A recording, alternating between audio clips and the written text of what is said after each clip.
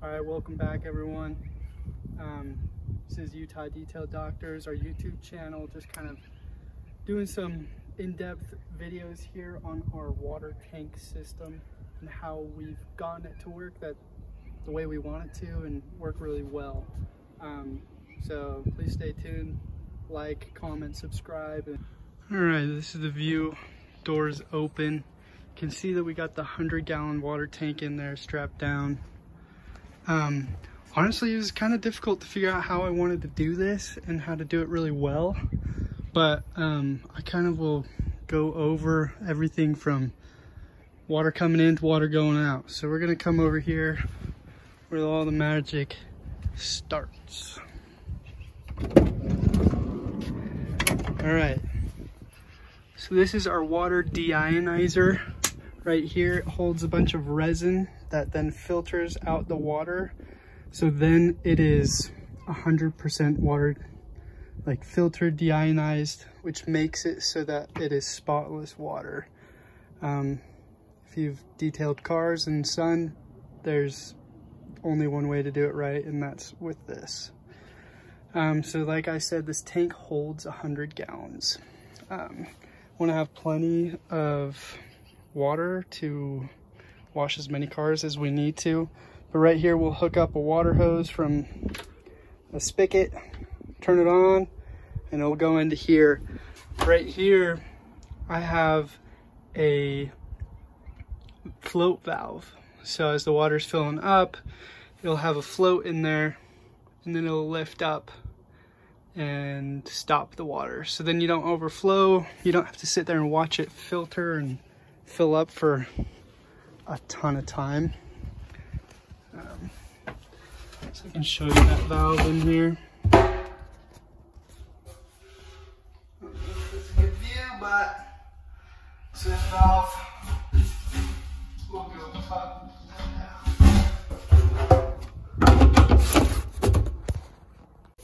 down. All right, and then this is where the water will come out. Have a little threaded PVC here going in to a T, and then we have a valve here going to our pressure washer.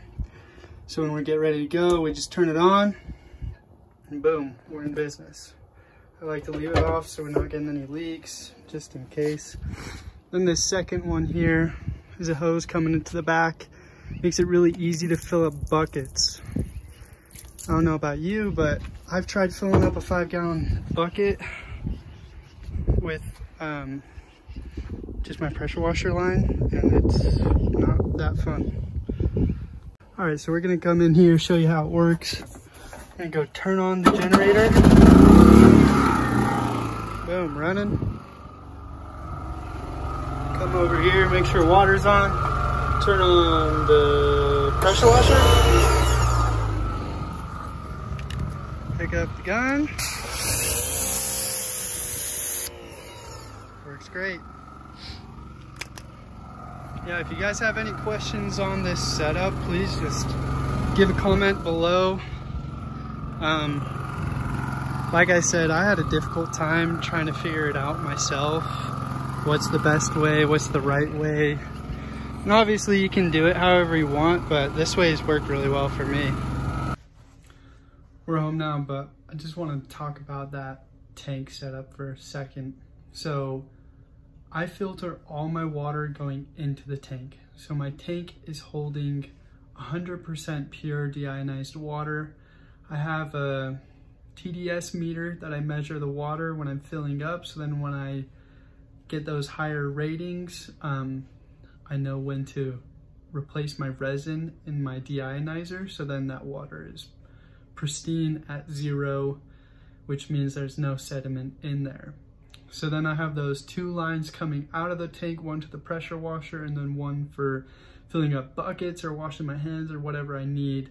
But everything coming out of that tank is pure deionized water, which is a huge big deal for me being in Utah, where it's sometimes 100 degrees and there's no other way to wash a car without getting water spots than doing it this way.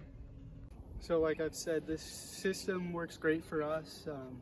It's kind of complicated to get it all set up the way we wanted to and to work right. There's a bunch of different ways you can do it, and those are all great too, but just kind of wanted to give you what I did and how it's worked. And yeah, if you have any thoughts, leave a comment below. Any questions, give us a like and a subscribe. Thank you.